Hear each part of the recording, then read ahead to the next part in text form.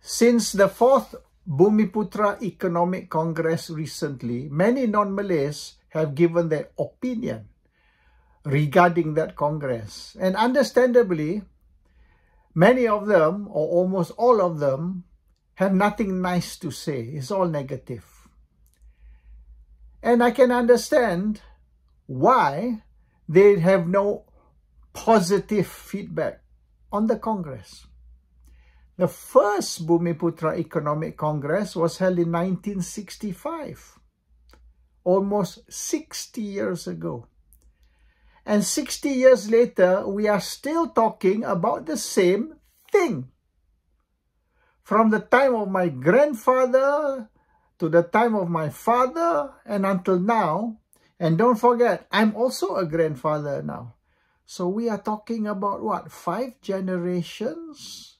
From my grandfather to my grandchildren, we are still talking about the same old thing.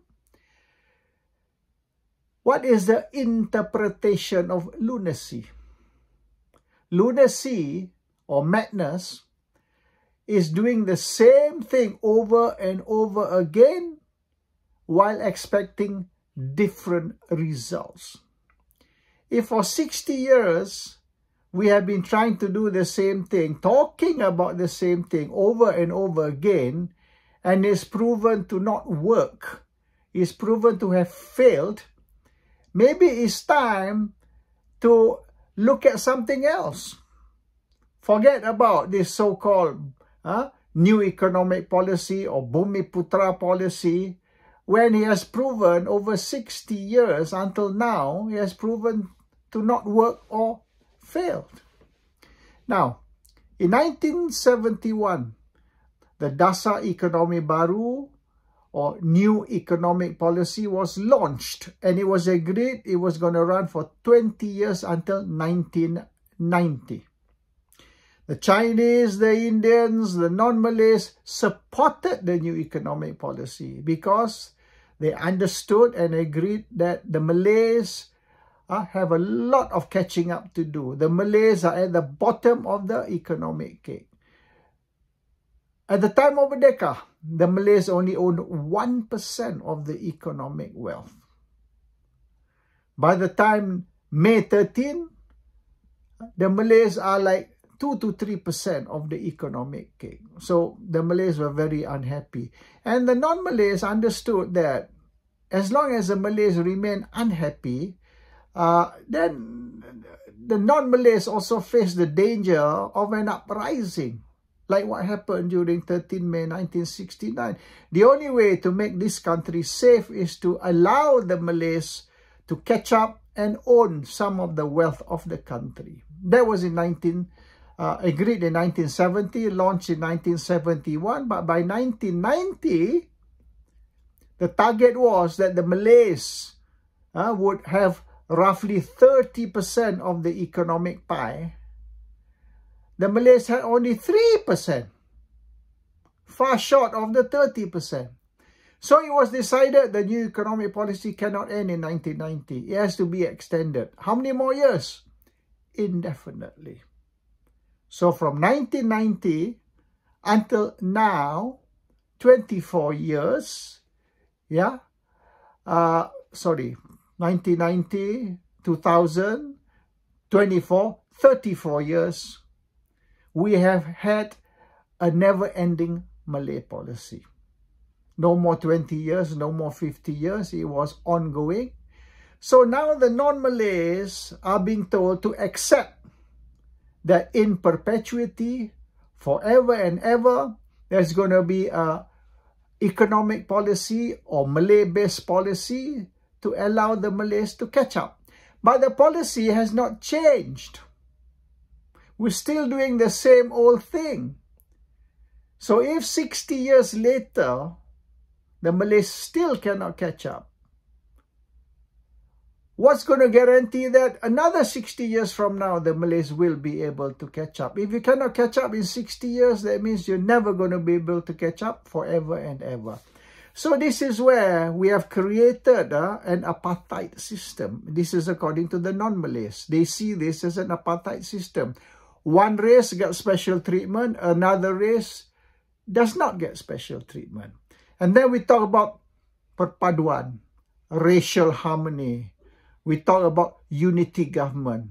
We talk about all the races coming together as brothers and sisters, working together, okay, for the sake of the country, for the future of the country. But at the same time, we don't give equal treatment to the non-Malays. We have the Bumiputera who got special treatment, the non-Bumiputera who do not get special treatment. So how do you reconcile this? We are all brothers and sisters, kita rakyat Malaysia, we are all one bangsa Malaysia, but at the same time, Malays have a special place in the country which the non-Malays don't have. The government has to decide. Are we going to be a multiracial country, or are we going to be a country where the Malays are given preferential treatment? So this is where the unhappiness of the non-Malays are beginning to be expressed. The non-Malays are beginning now to feel disillusioned with the Pakatan Harapan government. Before this, the non-Malays were very gung-ho of the Pakatan Harapan government. A government now where meritocracy will rule the day. A government where it doesn't matter. You are anak Melayu, anak Iban, anak Kadazan, anak India, anak Cina. You are all my anak. But now, we are saying no. Anak Melayu is the favorite anak. Anak bukan Melayu are not the favorite anak. And this is going to create a problem for the government, especially for Anwar Ibrahim, the Prime Minister, when people see his policies, or rather the government's policies, as being inconsistent with what he is trying to tell the non-Malays. Now, the Pakatan government survives with the support of the non-Malays. If the Pakatan government has to be in office with the support of the Malays, it's going to be out. Kemaman recently, as one example, 70% of the Malays voted for the opposition, only 30% for the government. And even then, Pakatan does not have the direct vote of the Malays. He has the indirect vote of the Malays through its proxy, UMNO. If UMNO collapses, there goes the Malay vote. So Anwar and Pakatan Harapan will need to stay in power with the non-Malay vote. And that's not going to happen. If the Malays abandon Pakatan, or in this case, abandon UMNO, and UMNO collapses, Pakatan will collapse. So the government, Anwar, has to look at one policy that can, satisfy not only the Malays but the non-Malays. Okay, looking at Anwar's recent speech after the Congress Economy Bumiputera, I can see that in the speech, Anwar is trying to play to both sides. Anwar is trying to satisfy the Malay side of the divide as well as the non-Malay side of the divide.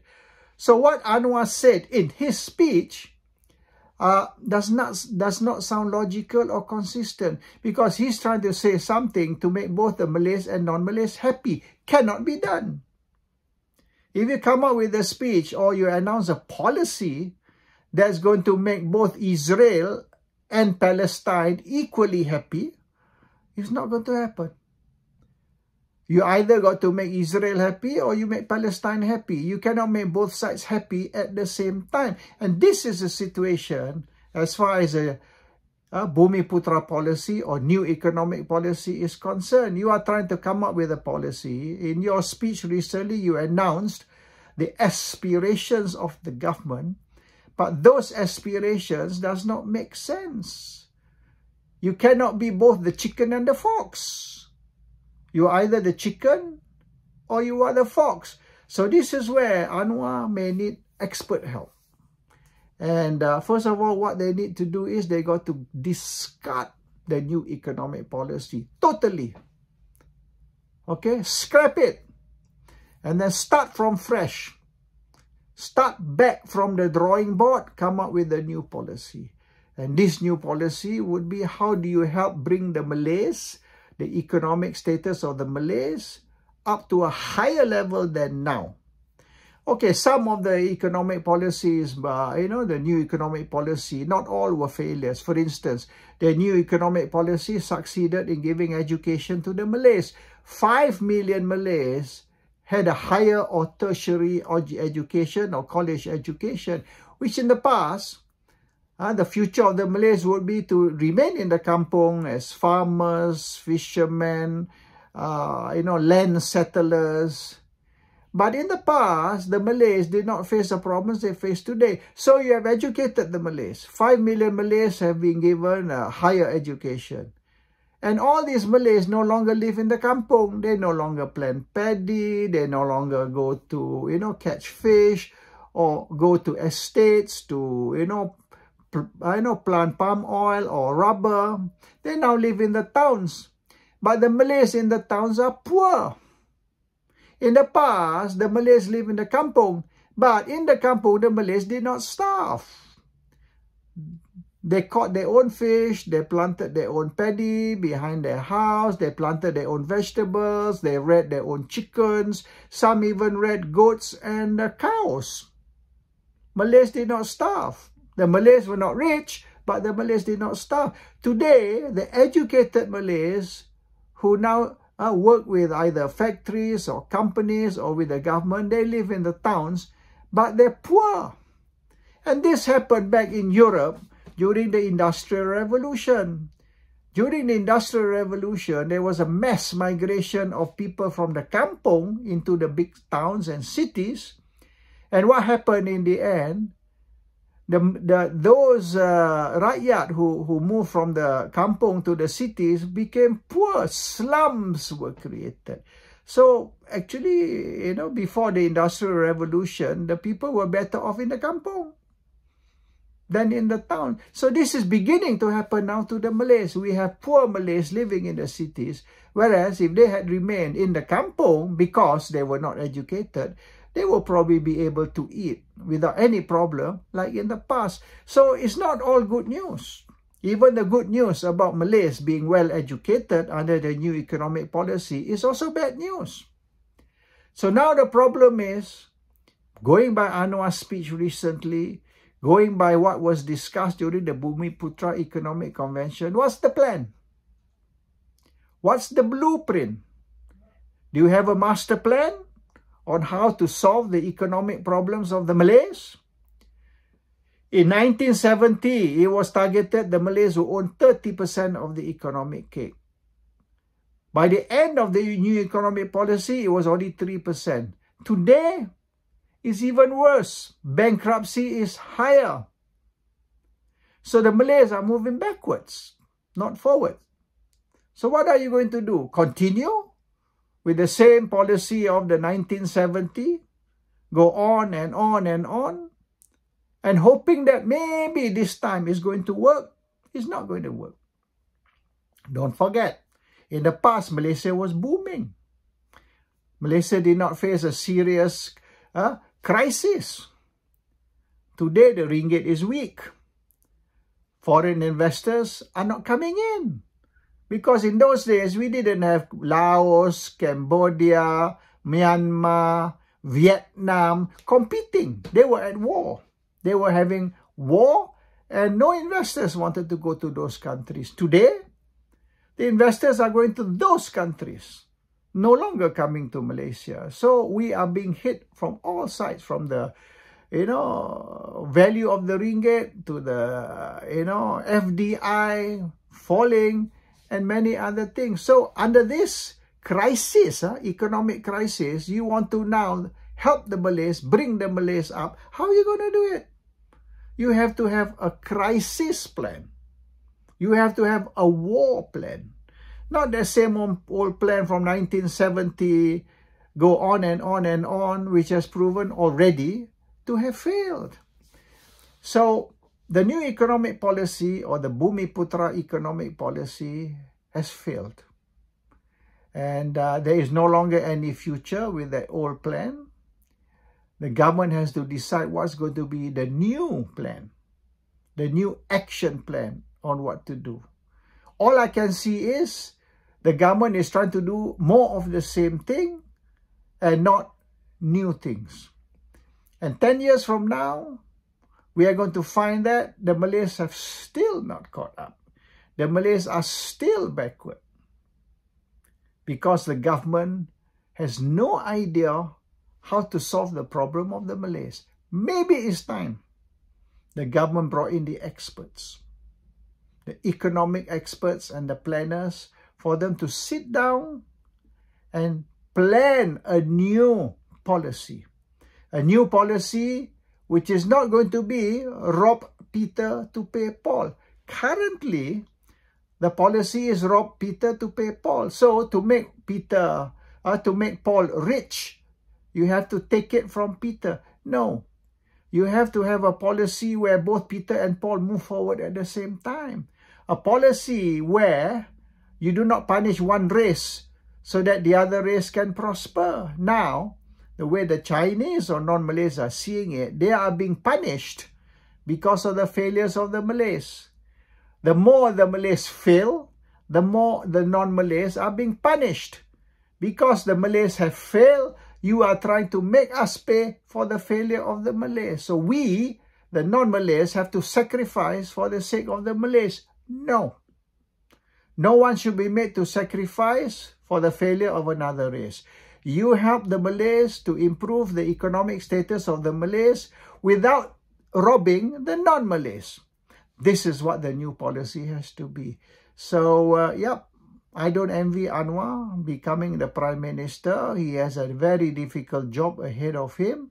And this job is going to be made even more difficult because the global economic situation is not positive. And you have to now try to do your job while the whole world is facing an economic crisis. And that is going to be the biggest challenge for Anwar Ibrahim. But this thing about new economic policy, Bumiputera economic policy, it needs to be dismantled. It needs to be reviewed. An entirely new one needs to be drawn up.